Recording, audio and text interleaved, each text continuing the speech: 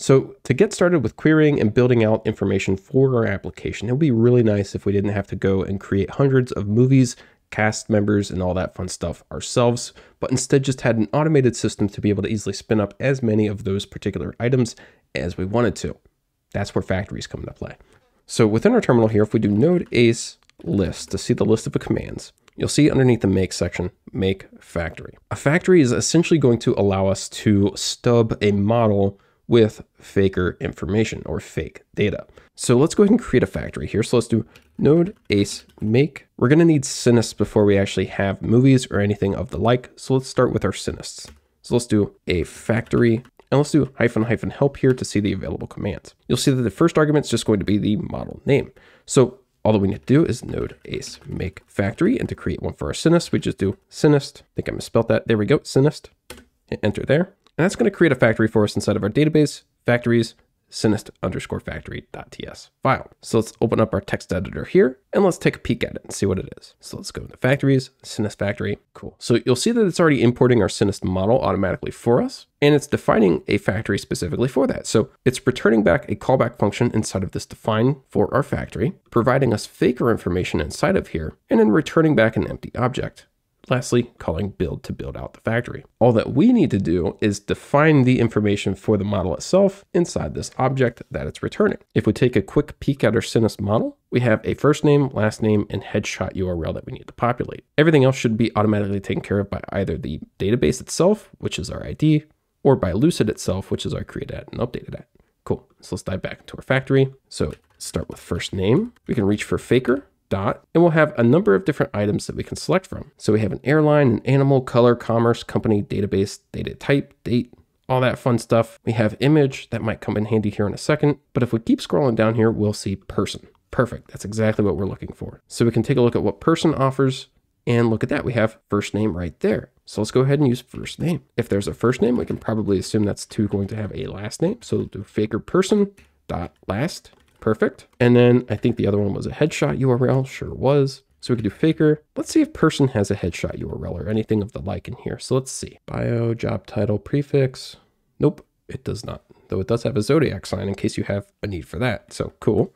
Okay, let's try maybe image. We saw that earlier on. And we see a number of deprecated things within here. So avatar right up here, or avatar GitHub or legacy. One of those would probably do just fine, maybe even Flickr.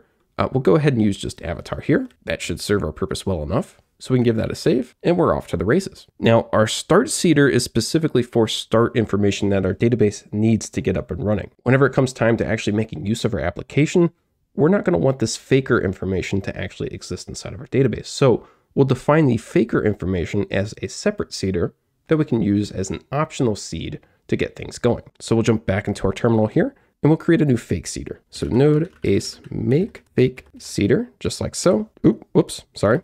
Node ace make seeder fake seeder. Okay, there we go. That one's right. So now we have our fake seeder there. And again, just like we did with our start seed, all we need to do is create the information that we want to exist inside of our database inside the run method of the seeder. So right in here, and we can use our factory in place of our model to create that information. So we can await syn, and you'll see within our autocomplete list here, we have our synist factory. Let's go ahead and click on that to import it from our factory. And let's see what our options are. So if we do dot, we'll see that we have both a create and create many method, just as we do with our Lucid model. So we can use those to create information inside of our database using the factory. So let's click on create many there because we're going to want many synists. And the argument for this is just going to take in a count of the number of records that we want to create. So for now, let's just start it with 10. Cool. So we can give this a save and let's see if everything works. So let's jump into our terminal here. Let's clear this out so it's a little cleaner. And let's try to run using the same command that we ran last time. So that's node ace db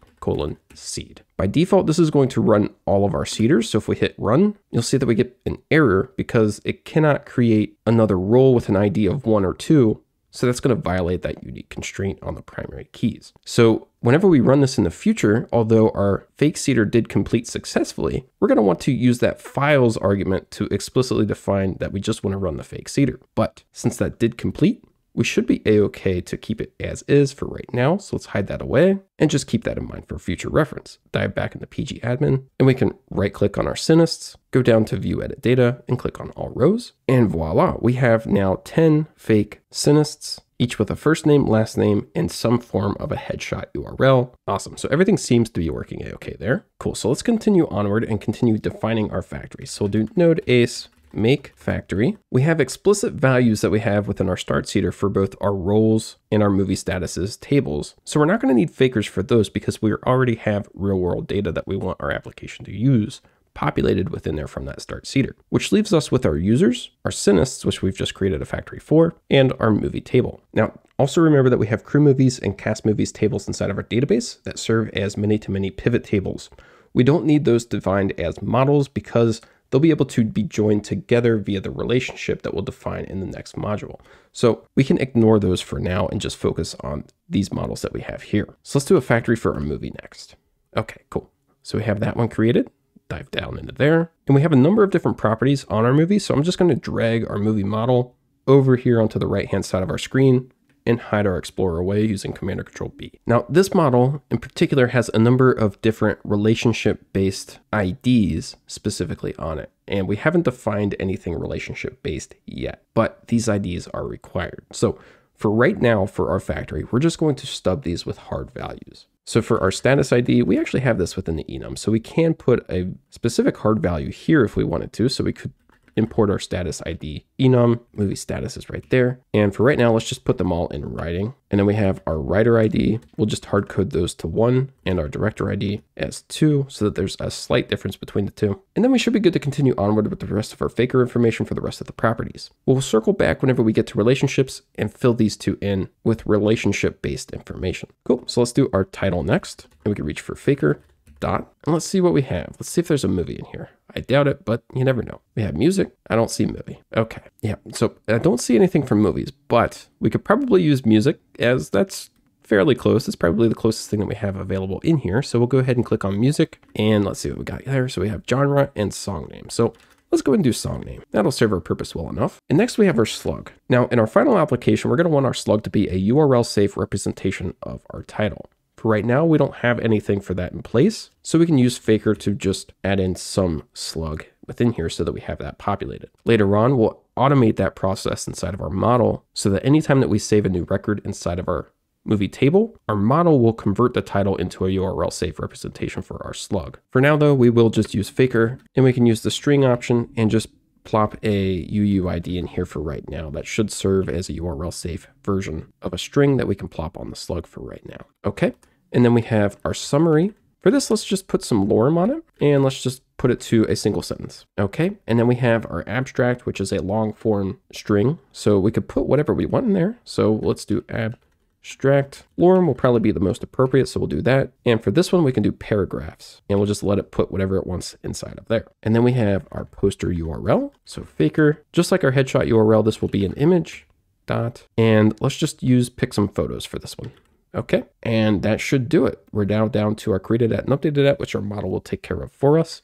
So that should be our movies factory. We can close our model and open back up our Explorer with Command or Control B. And lastly, let's create our user factory before we do anything else. So let's jump back into our terminal, node ace make factory user. There we go. Jump back into our text editor, jump into our user factory, and let's define the properties for that. So we can drag that back over to the right-hand side as a reference. Close our Explorer and scroll down just slightly here. Again, we have our role ID, which uses a relationship. For right now, we'll just hard code something in here. So we can do roles to import our role enum, and we can assign it a user. Or we could leave this out altogether and just have the database's default value auto-populate this for us. But so that we don't forget about it, let's leave this in here as an explicit value. And for this one, we have full name. So we can do full name as faker. I believe person was the property that we used on the other one. And there should be a full name option in here too. There we go. Then we have our avatar URL. So we'll do faker, image, and let's do avatar. And then we have an email. So faker, the internet property should be what we want for that. And there's an email right there. All right, we'll scroll down a little bit. Okay, looks like the last thing that we need is our password. So we'll do password, faker. I bet you internet's going to have that. So we'll do internet dot, yep, sure enough, password. Cool. Now we haven't discussed this at all yet, but if we take a look at our user model, scroll up to the top, it's using this auth finder right here. And that's being composed into our user model. Remember, compose just kind of joins together two classes that we want to extend, and it's composing that with the base model. So everything that provides us Lucid functionality. This auth finder is going to add in a hook so that anytime that we save the model instance, it will check to see whether or not the password value has been changed. If the password value has been changed, it will hash it and secure it inside of our database so that it's not stored in plain text automatically for us. So let's jump back into our factory, and whenever we create our user, we'll see exactly that. So we'll get some plain text value provided into Faker here, and then our system will automatically hash it and secure it inside of our database. So let's jump back down to our fake seeder, and let's await. We'll do our movie factory here, dot create many. Let's just create 3 of those, and then await user factory dot create many, and let's create 5 users. So we can give that a save, jump back into our terminal. Let's clear this out. And let's run node ace db seed -- files equals, and then we want to point it to the particular file path that we want to run, which is our fake seeder. And this will allow us to only run our fake seeder instead of our start seeder. So we can do database seeders fake _ seeder.ts, hit enter there, and there we go. It just ran our fake seeder and it completed successfully. Now you'll note that we had already run this with our Synist factory. So our Synist factory has now run twice. So we'll have 20 Synists inside of our database, but we'll only have 3 movies and 5 users because those 2 have only run once. So if we dive back into PG admin, refresh our Synist by hitting play button right there, we should now have 20, which we do indeed. We can go over to our movies, right click on that, view edit data, all rows. We should have 3 of those. Sure enough. And remember, we hard coded the status ID, writer ID, and director ID, so those will all be the same. But we do have our dynamic movie titles, their slugs, which we set to the type of GUID, which looks right, some lorem summary, and a lorem abstract. And if we continue scrolling over, we should lastly have our poster URL. Sure enough. And, oh, forgot all about the release stat, but that is nullable, so that's a-okay. Okay, cool. So let's scroll back over, and let's lastly run our users. So let's right click on that, view edit, all rows. There we go. We have 5 of these with the full name populated. They have an avatar URL. There's their email, and there is their secure password. It was secured using script, which is the default hashing mechanism. So we are unable to see the plain text value that was assigned into Faker inside of our database, making our passwords nice and secure. You never want to store your passwords in plain text. If your database ever becomes compromised, their password is also compromised. Always make sure you never store your passwords in plain text. Okay. And then we have our created that and updated that there. So everything looks good. I'm going to go ahead and put the release stat inside of our factory so that we don't forget about it again. Let's see, that was our movie factory. Okay. So released, and we can just put that to null since it's nullable. And the status ID is being set to writing instead of released at this point in time anyway. So that matches with what we would expect. Okay, cool. Now, since our fake seeder specifically creates fake information using our factories, we don't want this to actually execute within production. So we can use an environment specification inside of this seeder to specify that we only want it to run in certain environments. Specifically for this use case, probably just development, but we could also include testing if we wanted to. So we can add a static property onto the class here called environment and set this to an array.